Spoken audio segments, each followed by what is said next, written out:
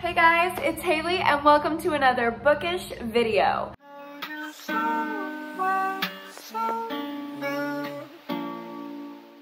So today, as you can tell by the title, you can read. Obviously, if you're here, you can read. We are doing the mid-year book freakout tag. So I'm gonna run through all these questions, kind of wrap up my reading that has been happening so far in 2021. It's crazy to think that we're like halfway done with the year. Like, that is crazy. I have read 89 books as of now. It is what, June 22nd right now? 89 books down. Who knows how many more to go? My goal was 120, so I have a feeling I'm gonna surpass that. But let's go ahead and get into the tag questions. The first one is the best book that you've read so far in 2021. I'm gonna have to give that one to Jar of Hearts by Jennifer Hillier. This was one of the most shocking books that I read this year. I read it for the Thrills and Chills readathon and I underestimated her, okay? I have read Jennifer Hillier's other books and really enjoyed them. They've all been like 4 or 5 stars for me, but this one was just a standout. Like, you know when you're reading a book and about halfway through you're like, oh yeah, this is one of my new favorites of all time. I got that feeling with Jar of Hearts. I don't even want to tell you what it's about. I think you should go in blind. But basically, we're following a woman who was tied up in her best friend's murder and disappearance in the late 90s, early 2000s. And now it's many years later. She's a successful woman with this career that's just popping off. And we're flashing back and forth between when she's getting caught for her involvement in present day and when she was getting tangled up in things back in the 90s. So it has that historical vibe. It's like very Heathers, getting a Slurpee at 7-Eleven with my boyfriend's varsity jacket. And then it switches back to this high-powered, rich executive who is being accused of something, and then more shit pops off from there.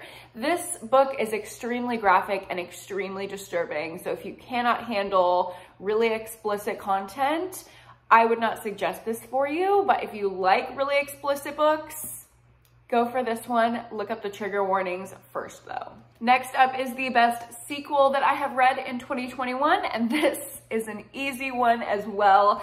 Gotta give it to Good Girl, Bad Blood by Holly Jackson. This is the follow-up to A Good Girl's Guide to Murder.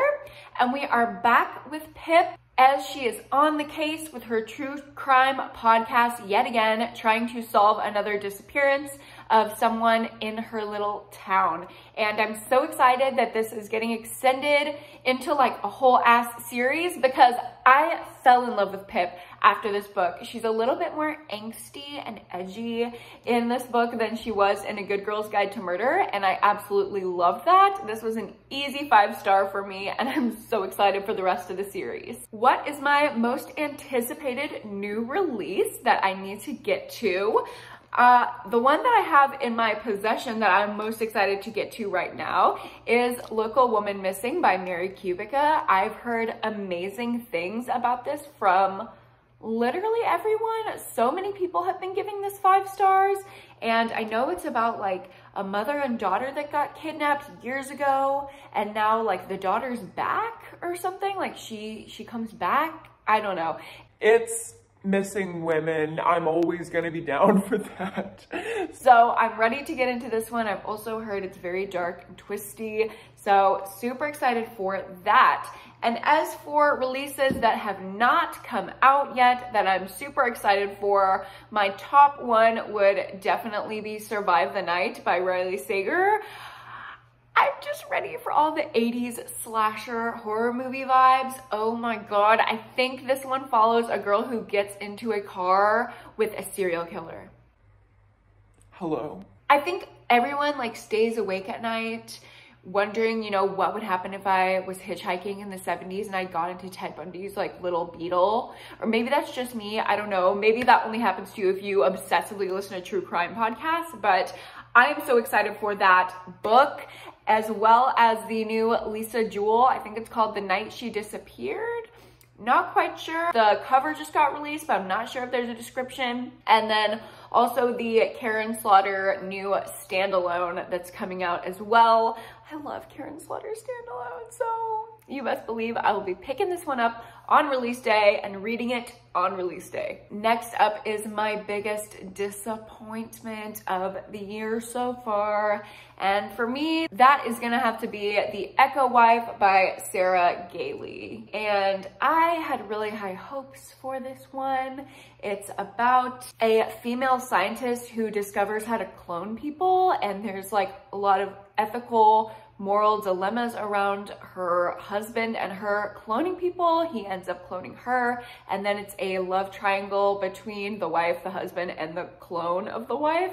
So I thought it was going to be very messy, very drama-filled, and it ended up just falling a little bit flat for me. Like, that description is just pretty much what happens in the book. So I was looking for a little bit more. It was a little bit disappointing. Meh. But my biggest surprise so far of 2021 has been Two Truths and a Lie by Meg Mitchell-Moore.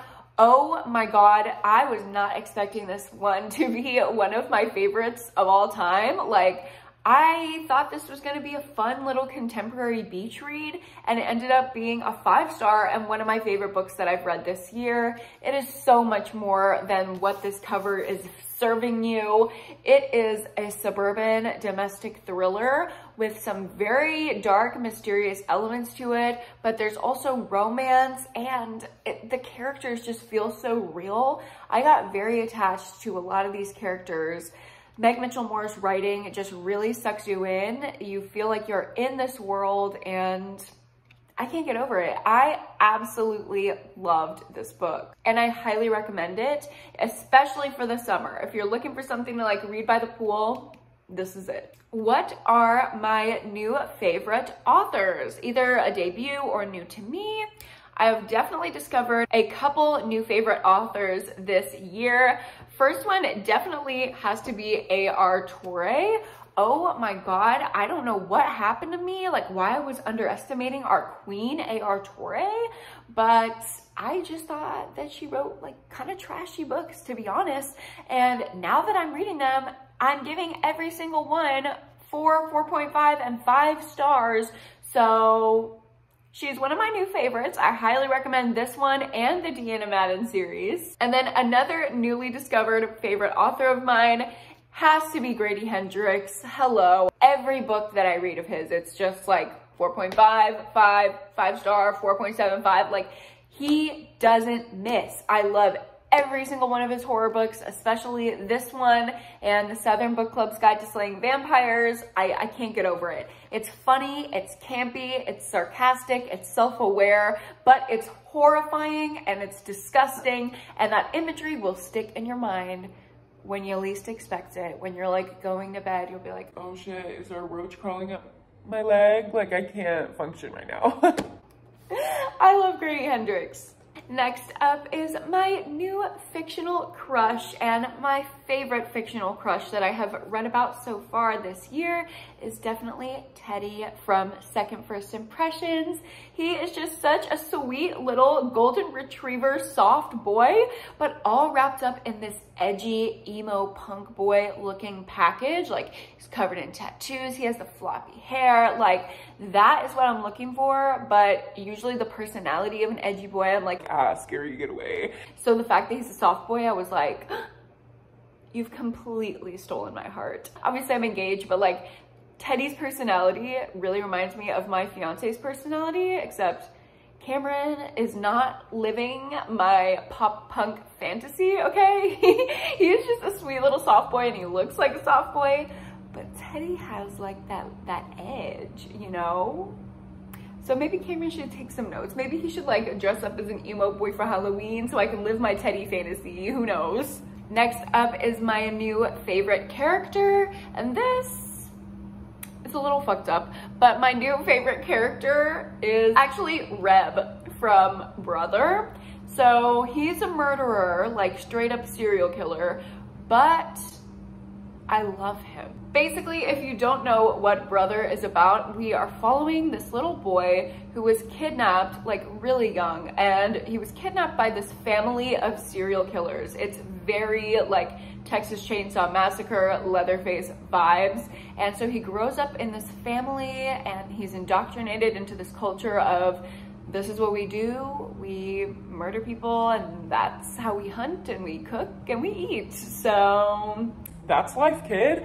And his older brother, Reb, is really, really sinister, and it's about, you know, how he's growing up in this family. And when it comes down to it, what's he gonna do? Is he going to stay with this family and do what they have taught him to do and become a murderer as well? Or is he going to break the cycle? And the older brother, who's like a hardcore, like straight up murderer, is one of my favorite characters I've ever read, because he's so fucked up, but he's not just like evil, like he's very layered. His motivations for doing the horrible things he does are really, honestly, very psychological and very deep. So I loved hearing about his psychology, but I also just liked that he was like kind of a crazy narcissistic sociopath at the end of the day. Like, he was so charming. Like, the way that this was described, he was literally Billy from Stranger Things. And I'm so sorry, but I just picturing him the whole time. I'm like, you can murder me. Okay. If you want to look like that, you can murder me. Straight up, come to my house, take me away, murder me in the woods. I don't care. And this book, by the way, is set in the 70s, so that is like a very accurate description of this character. He's just so charming and funny and sly, and it's like, bro, if I came across this man, I really think he would trick me. He would trick me. I would be murdered. I just love him. Like, he's so horrible, but so charming, and he's such a narcissist, and it's just so fun to read about a character like that. So we love Rebel, even though he's crazy ass serial killer. Next up is a book that made me cry, and I had to go with Malibu Rising, you guys. Taylor Jenkins Reid just knows how to do it. The first time I cried during this book was on page 40. Page 40. And then I proceeded to cry like 3 more times throughout reading this book.